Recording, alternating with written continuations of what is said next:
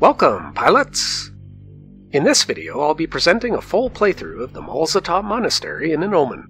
This was recorded as part of my Amar Cruiser fitting guide on an alpha character with a bit under 1.5 million skill points. You can find the Omen fit in that video, or over on my website at RileyEntertainment.com. This is a bit of a departure from my usual edited content, but I thought it might be helpful for younger players to be able to watch a full playthrough on a low-skill character of one of the more difficult combat sites in Blood Raider space.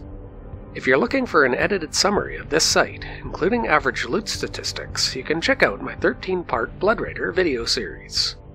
For this video, I'll be including fairly minimal commentary during the fight.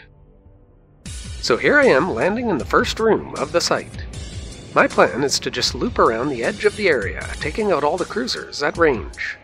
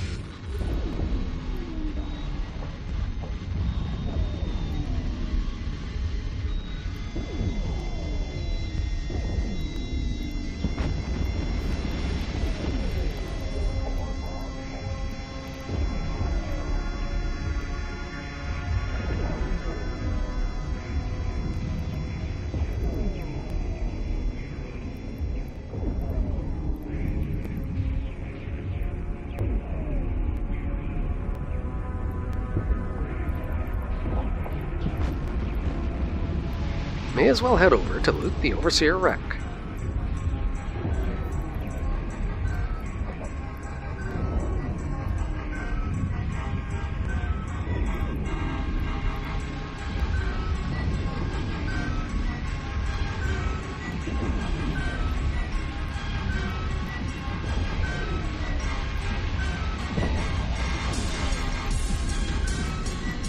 Just the Overseer's effects.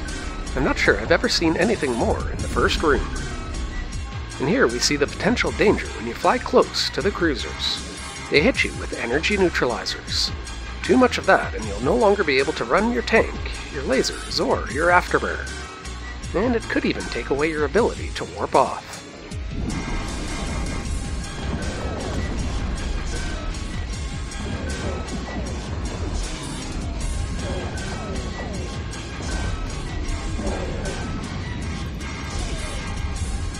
With all the cruisers gone, we can take the acceleration gate to the next room.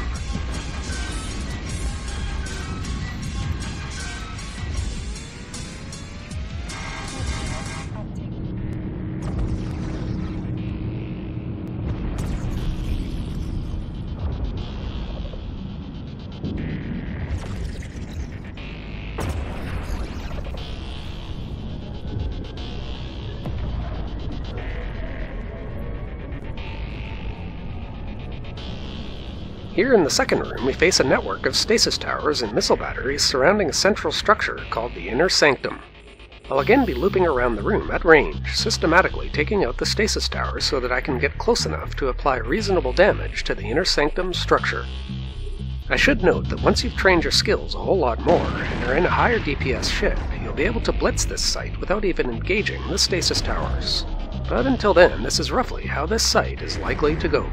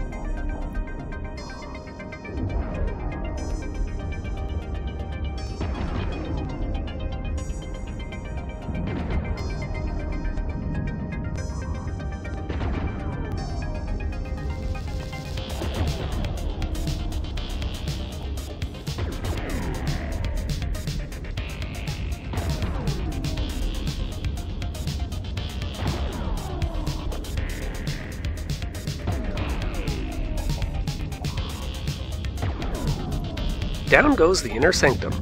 You could bookmark the location of its wreck, warp off, and wait until the site despawns.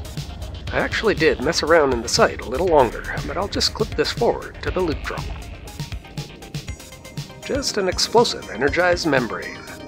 Oh well. So there it is, the Blood 4 of 10 in a beam-fit Omen. I'll be continuing to post playthrough videos of the more difficult combat sites following each of my cruiser fitting guides.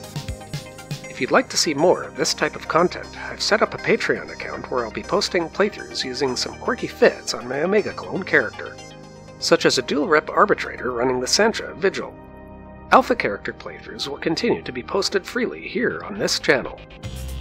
Stay tuned to Riley Entertainment for more PvE ship-fitting guides, and smash that like button if you enjoy my content.